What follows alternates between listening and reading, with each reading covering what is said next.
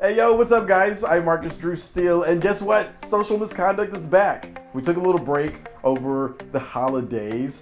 I almost said New Year, over the holidays. So what we've got for you is a Social Misconduct minute-ish, sorta. We know y'all ain't got a good attention span. We know everybody's always clicking on to the next thing.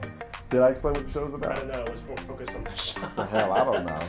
What we're doing is we're taking online posts from Facebook, Instagram, Twitter that people are sharing and figuring out whether or not some of these are true. We're still fact checking. We're still going through posts that we see online. And now y'all know some of these posts y'all be sharing are far from true. I don't know who in their mama thought this. If you see any posts that you are skeptical about or like, or kind of giving the side eye to it, send them our way. We're wanting to fight fake news. Hashtag fake news. We've seen it. That's what Social Misconduct. That's what Social Misconduct is about. Sure, why not, Marcus?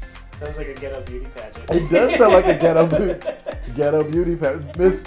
Oh my God! And welcome to Miss Social Misconduct. That's what Social Misconduct is about. I can't even get the name right. That's how new this is. Blah. Can't even speak. We've got more episodes for you coming soon. I don't know. I'm so random right now. This is so rambling.